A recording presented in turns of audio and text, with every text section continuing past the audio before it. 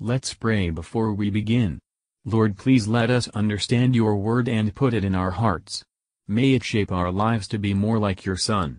In Jesus' name we ask, Amen. Chapter 17. And Elijah the Tishbite, who was of the inhabitants of Gilead, said unto Ahab, As the Lord God of Israel liveth, before whom I stand, there shall not be dew nor rain these years, but according to my word. And the word of the Lord came unto him, saying, Get thee hence, and turn thee eastward, and hide thyself by the brook Cherith, that is before Jordan. And it shall be that thou shalt drink of the brook, and I have commanded the ravens to feed thee there. So he went and did according unto the word of the Lord, for he went and dwelt by the brook Cherith, that is before Jordan. And the ravens brought him bread and flesh in the morning, and bread and flesh in the evening, and he drank of the brook. And it came to pass after a while, that the brook dried up, because there had been no rain in the land. And the word of the Lord came unto him, saying, Arise, get thee to Zarephath, which belongeth to Zidon, and dwell there.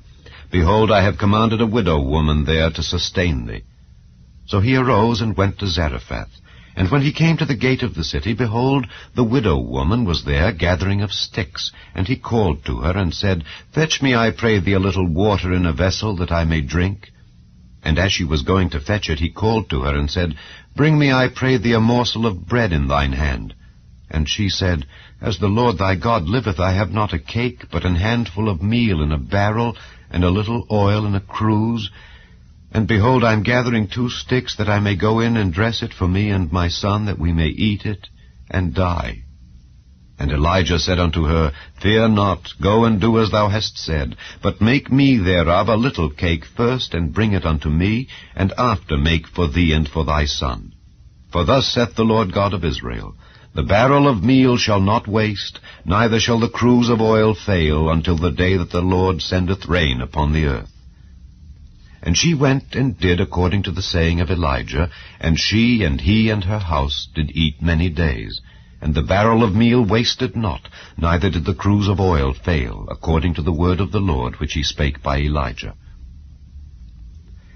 And it came to pass after these things, that the son of the woman, the mistress of the house, fell sick, and his sickness was so sore that there was no breath left in him.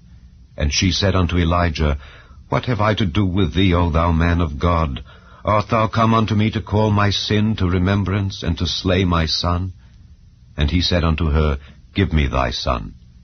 And he took him out of her bosom, and carried him up into a loft, where he abode, and laid him upon his own bed. And he cried unto the Lord, and said, O Lord my God, hast thou also brought evil upon the widow with whom I sojourn, by slaying her son? And he stretched himself upon the child 3 times, and cried unto the Lord, and said, O Lord my God, I pray thee, let this child's soul come into him again. And the Lord heard the voice of Elijah, and the soul of the child came into him again, and he revived. And Elijah took the child, and brought him down out of the chamber into the house, and delivered him unto his mother. And Elijah said, See, thy son liveth. And the woman said to Elijah, Now by this I know that thou art a man of God, and that the word of the Lord in thy mouth is truth. Matthew Henry Commentary on 1 Kings chapter 17, verses 1 to 7. God wonderfully suits men to the work he designs them for. The times were fit for an Elijah, and Elijah was fit for them. The Spirit of the Lord knows how to fit men for the occasions.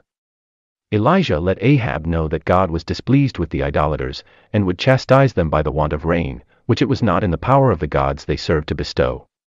Elijah was commanded to hide himself. If providence calls us to solitude and retirement, it becomes us to go. When we cannot be useful, we must be patient, and when we cannot work for God, we must sit still quietly for him. The ravens were appointed to bring him meat, and did so. Let those who have but from hand to mouth learn to live upon providence, and trust it for the bread of the day, in the day. God could have sent angels to minister to him, but he chose to show that he can serve his own purposes by the meanest creatures, as effectually as by the mightiest.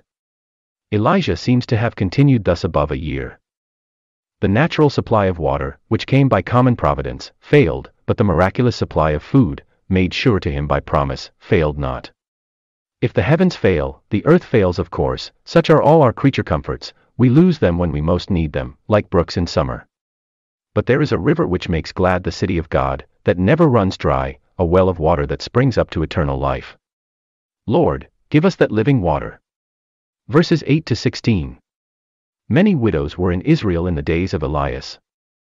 And some, it is likely, would have bidden him welcome to their houses, yet he is sent to honor and bless with his presence a city of Sidon, a Gentile city, and so becomes the first prophet of the Gentiles.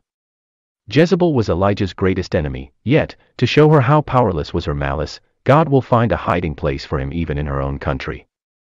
The person appointed to entertain Elijah is not one of the rich or great men of Sidon, but a poor widow woman, in want, and desolate, is made both able and willing to sustain him. It is God's way, and it is his glory, to make use of, and put honor upon, the weak and foolish things of the world. O woman, great was thy faith, one has not found the like, no, not in Israel. She took the prophet's word, that she should not lose by it. Those who can venture upon the promise of God, will make no difficulty to expose and empty themselves in his service, by giving him his part first. Surely the increase of this widow's faith, so as to enable her thus readily to deny herself, and to depend upon the divine promise, was as great a miracle in the kingdom of grace, as the increase of her meal and oil in the kingdom of providence. Happy are all who can thus, against hope, believe and obey in hope. 1 poor meal's meat this poor widow gave the prophet, in recompense of it, she and her son did eat above 2 years, in a time of famine. To have food from God's special favor, and in such good company as Elijah, made it more than doubly sweet. It is promised to those who trust in God, that they shall not be ashamed in evil time, in days of famine they shall be satisfied. Verses 17 to 24. Neither faith nor obedience shut out afflictions and death. The child being dead, the mother spake to the prophet, rather to give vent to her sorrow, than in hope of relief. When God removes our comforts from us, he remembers our sins against us, perhaps the sins of our youth, though long since past. When God remembers our sins against us, he designs to teach us to remember them against ourselves, and to repent of them. Elijah's prayer was doubtless directed by the Holy Spirit. The child revived. See the power of prayer, and the power of him who hears prayer. Thank you for listening. If you want to know more about Jesus and what the gospel means to you, then hit the video shown on the left of the screen and please don't forget to subscribe.